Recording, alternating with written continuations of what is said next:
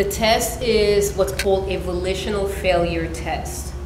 In other words, what that means is you determine when you can't do anymore.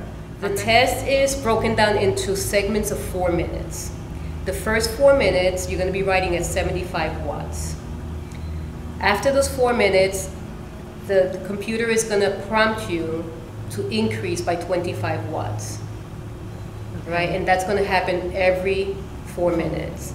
Now, you do have to maintain certain RPM parameters, speed parameters. So you want to stay between 80, 85 RPM. So it's kind of like a nice pace to maintain. Scroll down to FTW Power Test. And you can continue to pedal as you do that. Okay. And select that.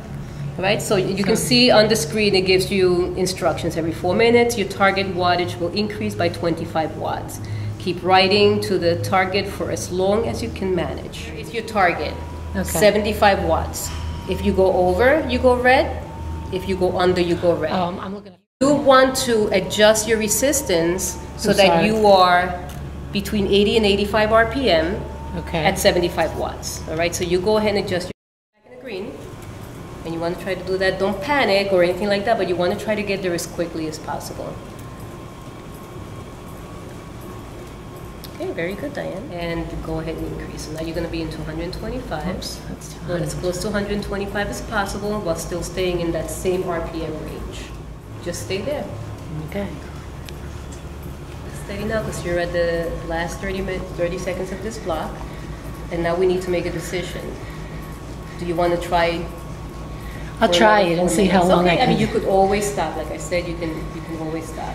So now you're working very hard, yes? Yes. Okay. You're doing fine. When you get to the point where you can't stay out of the red, and you know you're near failure. I'm getting there now. Okay, very good. I don't know if I can continue. All right, so now you can end the test by pressing the check mark. And then my suggestion is, because your heart rate was so elevated, take the resistance off and keep your legs moving, right? And let your heart rate come down gradually. All right, so you did 60 minutes, and your result is 142.